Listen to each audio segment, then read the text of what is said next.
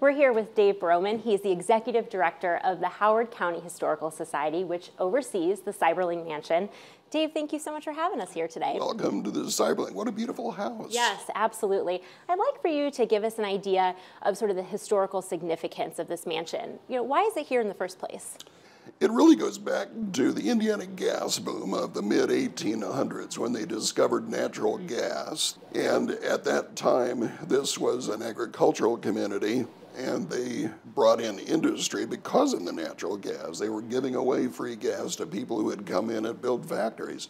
So one of the very first to use that on a large-scale industrial manufacturing basis throughout Indiana was a guy named Monroe Seiberling. He came to Kokomo and built a couple of different factories. He had plenty of money, so he built this gorgeous house. Wonderful. And, the Historical Society, along with the county, has been restoring this mansion since about the 1970s. Give us an idea of what the restoration and the preservation of this beautiful house has been like.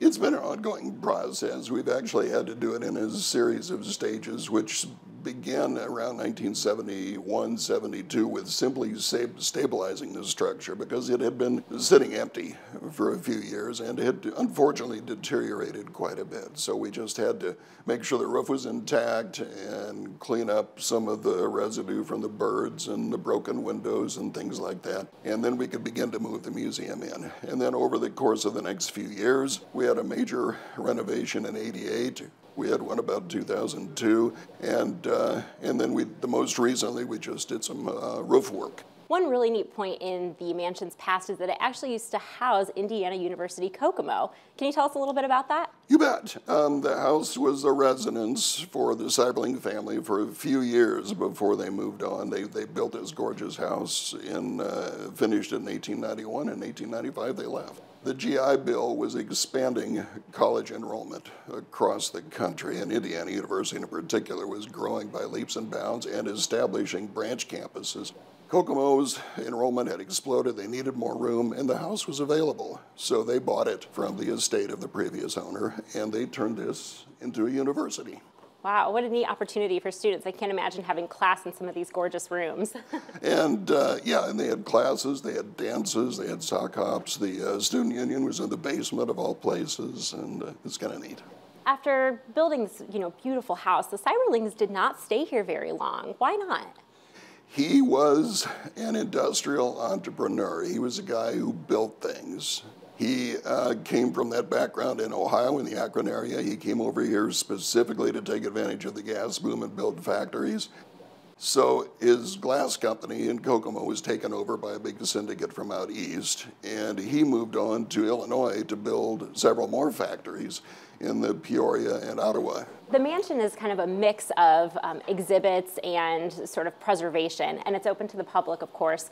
When people come here, what should they not miss? The woodwork is stunning, and I love watching people's mouths drop when they walk in the front door. The woodwork, the stained glass windows are absolutely gorgeous. The natural gas brought a lot of glass manufacturing to central Indiana, not just here, but in Madison County, Elwood, Anderson, clear up to Hartford City. One of the glass companies that came in was Kokomo Opalescent Glass, and they manufacture art glass, which is colored glass for stained glass windows. In fact, they manufactured quite a bit of glass for Tiffany and Company.